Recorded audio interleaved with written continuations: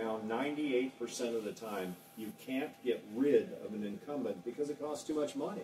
It costs hundreds of thousands of dollars to run for assembly. But in New Hampshire and Vermont, where they have one representative for every 3,000 people, it costs $1,000 to run for office, and it's easy to get rid of those bums when you elect them on accident.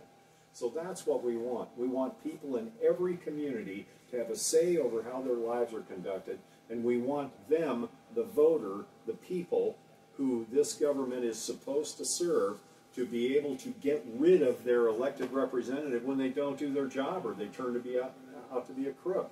And we want it to be cheap to be able to do that. In other words, we want a legislature in Sacramento that is afraid of the people who elect them. Can you imagine that? I mean, they're banning plastic straws. They're passing laws that outlaw our religion and our faith. They're welcoming people who break the law to get here at the expense of people who pay the taxes here.